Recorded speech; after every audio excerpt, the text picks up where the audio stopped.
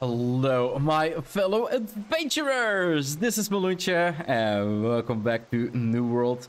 We are here in one hell of a quest chain, and one hell of a horrific quest chain, though.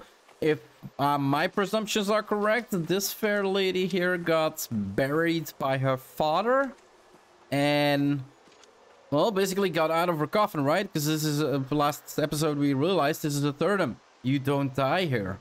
So, if you die in a coffin and resurrect back in the coffin, are you gonna die in the coffin again and resurrect over and over again until you crawl out? Let's see what happens. I owe you an explanation. A little bit. An awful lot of gratitude. Maybe not. I'm sure you've realized the truth by now, but I'm no treasure hunter.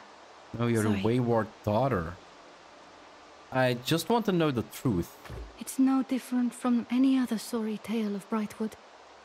My mother succumbed to despair first, and then the vigil put my father under guard. By the end, they were ready to bury all of us alive. But you escaped? Thanks to Balder. He chewed through the ropes the same night they dug my grave. After that, I ran. Oh, okay. It took me years to work up the courage to come back. The basket, the flute, and knife, all the things you found belonged to my family. What is still missing? You mean you keep helping me? I don't know what to say. I suppose I never found any trace of Roderick, my brother-in-law. I know his family came from a village to the west, but that's all. I'll be happy to help you out. And I'm really glad that she kind of got away. Like, holy crap, like, I was completely wrong, but it was a horrific idea, right?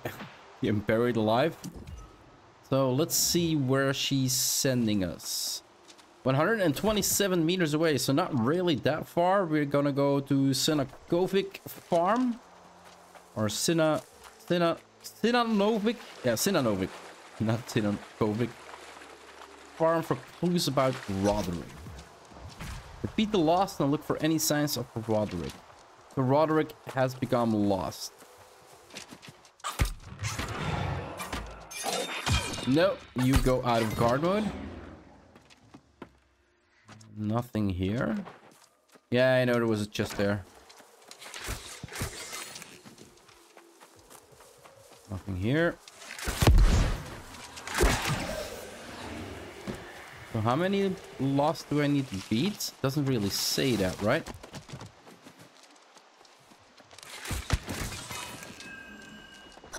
Oh, Doran Shield Strap. Search Grey Brook Farmstead for clues about Roderick. So it's to the left that we need to go now.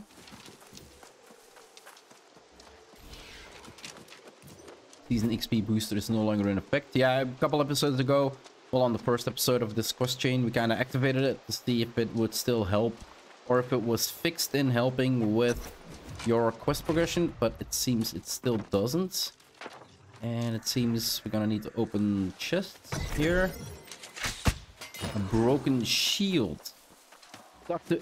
Aetherlwynn. Okay, let's head back, and she's right next to Pastoral Point. So, okay, she didn't move. I do wonder who Balder is. Oh, Balder was the one who set her free, right? Oh, so they wanted to bury the wolf alive as well? Holy crap. That's Roderick's shield. But you found no other trace of him?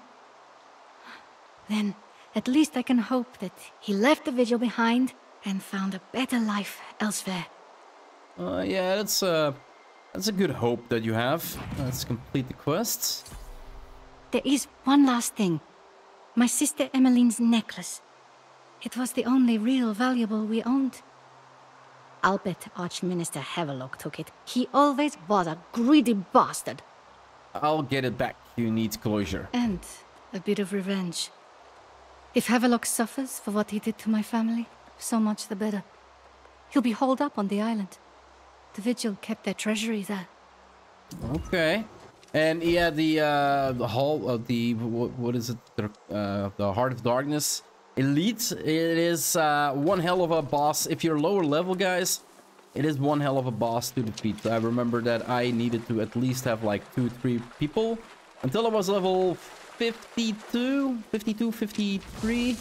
As a healer, I could solo it, but it took at least 15, maybe 20 minutes to kill him. He's got a lot of life. He's got a lot of interrupt. It's an annoying one.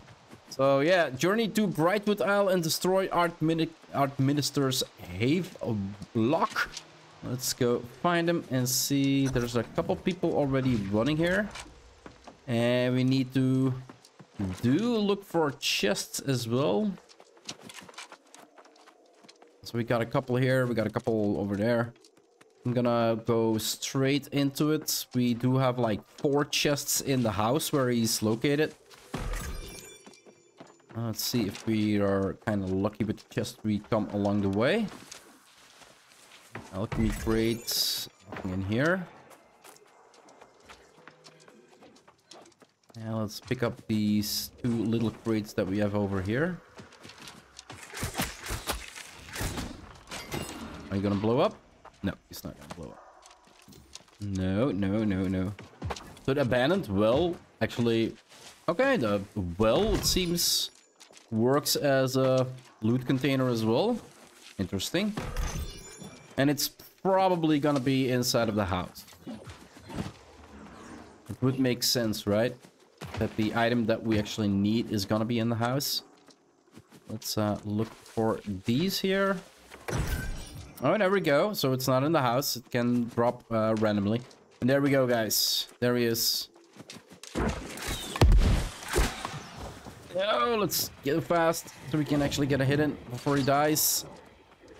Go. So chest down here. Got a couple chests up there.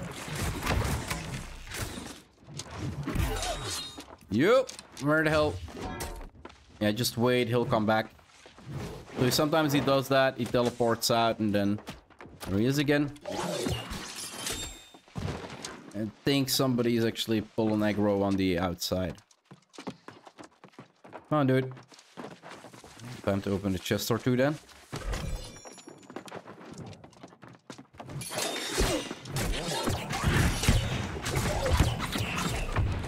Let's kill him.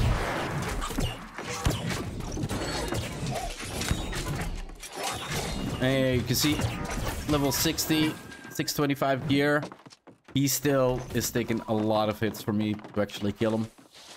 And that was with 3 people that were level 60, so it is a tough boss to do solo, guys. I'm warning you if you're lower level, you want to actually do this.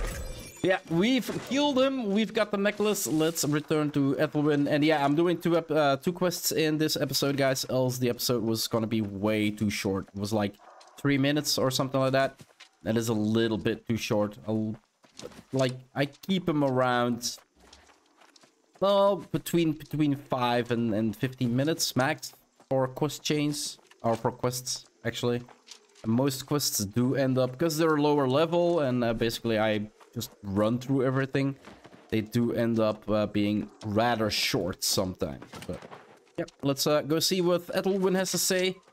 And probably she's really grateful that I solved all of her troubles, or at least the troubles for now. Miss? You really did it. Of course. Emmeline's necklace. See the little charm at the end. At first I regretted coming back. So many old ghosts. But I can start putting them to rest. Thanks to you. You are most welcome. That is what I do here on Aetherlwynn. I put people's minds to ease. Alright, complete the quests. And there we go. First of the 3 new quest chains are done. If we look at stories, yeah, Suffering of the Lost done. So next we have Heart of Darkness or Brightwood's Dark Past. So if you look at the map right now, I don't see any quests in Brightwood. And there's not one in Settlement either. So I really wonder where these quests are gonna pop up from. That's a repeatable quest. A Toy Maker's Request Expedition. So there is a repeatable quest. So I saw, like earlier we picked up a quest, I think it was here on the cliff. and I was wondering why there... I thought I saw a repeatable quest, but now it's not here anymore. A toy maker's request character. Territories, Brightwood. Gates of Great Cleave. Darkness in the Brightwood. Gates of Great Cleave. But I did all quests in Great Cleave. So that is rather strange. And then, what was the other one? Darkness in Brightwoods. Complete the Brightwood arc starting with Gates of Great Cleave. Yeah, that's really strange why we have 2 quests, but they're basically not showing up here. It might be possible because we still have Desire for a Child here. That once we do this quest, the elder quest here will actually pop up. But I kind of find it strange that a quest in Weaver's Fen would actually hold back a quest in Brightwoods. Or it might be possible that they're maybe bugged. Anyway, we'll have to see that later on, guys. For now, we are done at least with this quest chain.